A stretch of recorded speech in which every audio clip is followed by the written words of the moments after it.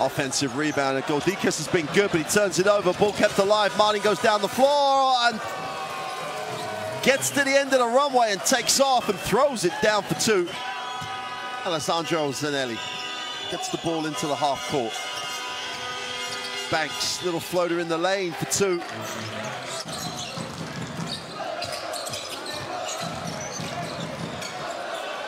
Again, it's great use of the body. The tempo has cooled a little in this second quarter. Nevicius steps through, out one. Williams again gets a touch. Williamson with the ball screen. Williams puts it on the floor, left hand, finger roll for two, beautiful finish.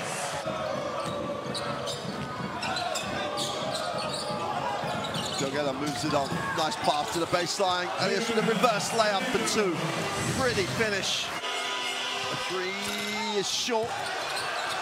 Malusi keeps it alive and great effort. Martin, oh, he throws it down hard. Banks is going to try and get it away. He won't do. They're going to wipe that off.